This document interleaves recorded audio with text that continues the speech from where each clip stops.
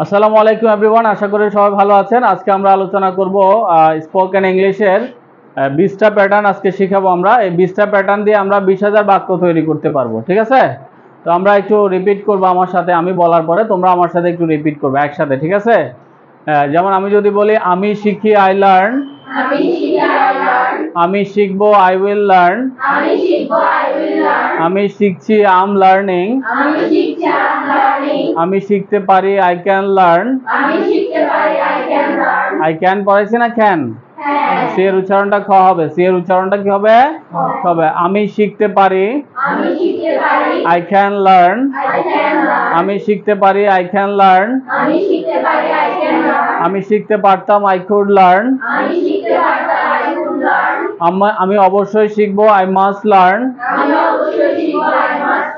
আমার শেখা উচিত, আই শুড লার্ন। আমার শেখা উচিত ছিল, আই শুড হ্যাভ লার্ন। আমার শেখা উচিত ছিল, আই শুড হ্যাভ লার্ন। আমাকে শিখতে হবে, আই হ্যাভ টু লার্ন। আমার শেখা দরকার, আই নিড টু লার্ন। তারপরে হচ্ছে আমি শিখতে চাই, I would like to learn. আমি শিখতে চাই, I would like to learn. আমি শিখতে চাই, I would like to run.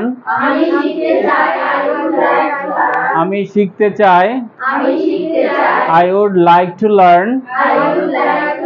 যদি বলি যে আমি লিখতে চাই তাহলে কি হবে?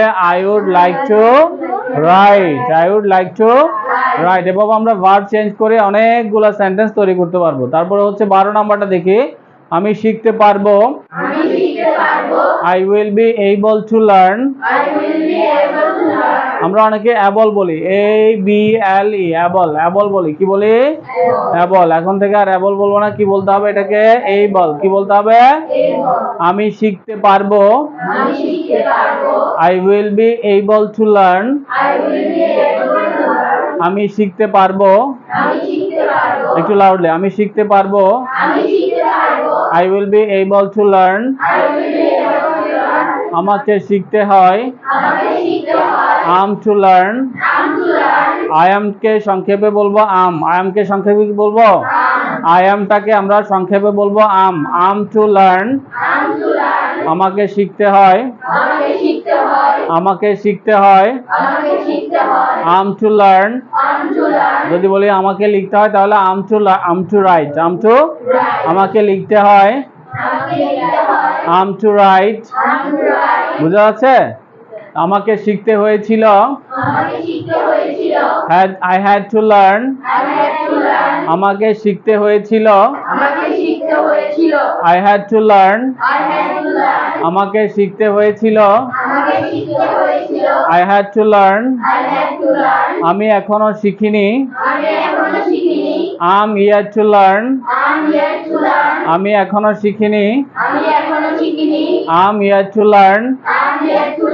আমার শেখার সম্ভাবনা আছে, আম লাইকলি টু লার্ন। আমার শেখার সম্ভাবনা আছে, আম লাইকলি টু লার্ন। আমার শেখার সম্ভাবনা আছে, আম লাইকলি টু লার্ন। আমার শেখার কথা,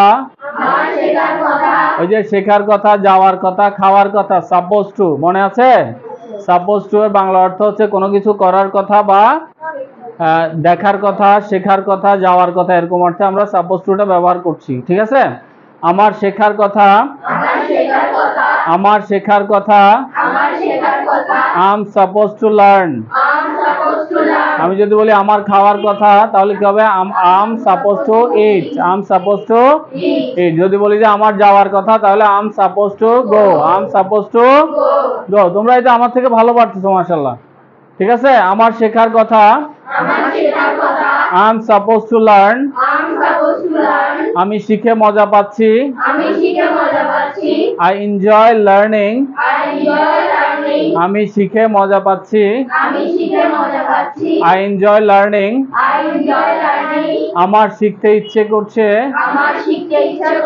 কোনো কিছু ইচ্ছে করছে feel like ব্যবহার করি। কি ব্যবহার করি? feel like কোনো কিছু করার ইচ্ছে বা যাওয়ার ইচ্ছে, খাওয়ার ইচ্ছে, এই ক্ষেত্রে আমরা feel like টা ব্যবহার করি। আমার শিখতে ইচ্ছে করছে। I feel like learning. তাহলে আমি যদি বলি আমার যেতে ইচ্ছে করছে তাহলে I feel like going. I feel like going. অনেক মজার পড়া না? হ্যাঁ, একটু খেয়াল করবা, একটা সেন্টেন্স দিয়ে তোমরা, আমি বলছিলাম যে 1000টা সেন্টেন্স তৈরি করতে পারবা। এই 20টা প্যাটার্ন যাদের মাথায় থাকবে, এখানে আজকে যে পড়াটা, এই 20টা প্যাটার্ন যাদের মাথায় থাকবে, এদের ইংলিশে কথা বলতে আশা করি মানে 50% তোমার শেখা হয়ে যাবে এখান থেকে, এই 20টা দিয়ে। এবং এগুলো আমি দেখে দেখে একটা একটা করে দেখে কোনটা দরকার বেশি সেই জিনিসগুলাই বের করে আনা হয়েছে। ঠিক আছে, আমরা আবার একটু রিপিট করব। আমার শিখতে ইচ্ছে করছে। I feel like learning. আমার শিখতে সমস্যা হচ্ছে। I'm having problem learning. আমার শিখতে সমস্যা হচ্ছে। I'm having problem learning. তাহলে যে having problem একটা দেখছো না, having problem যে ফ্রেজটা, having problem মানে সমস্যা হচ্ছে, এই অর্থে আমরা having problemটা ব্যবহার করব। ঠিক আছে, আমার শিখতে সমস্যা হচ্ছে। I'm having problem learning. আমার যেতে সমস্যা হচ্ছে। I'm having problem going. আমার খেতে সমস্যা হচ্ছে। I'm having problem eating.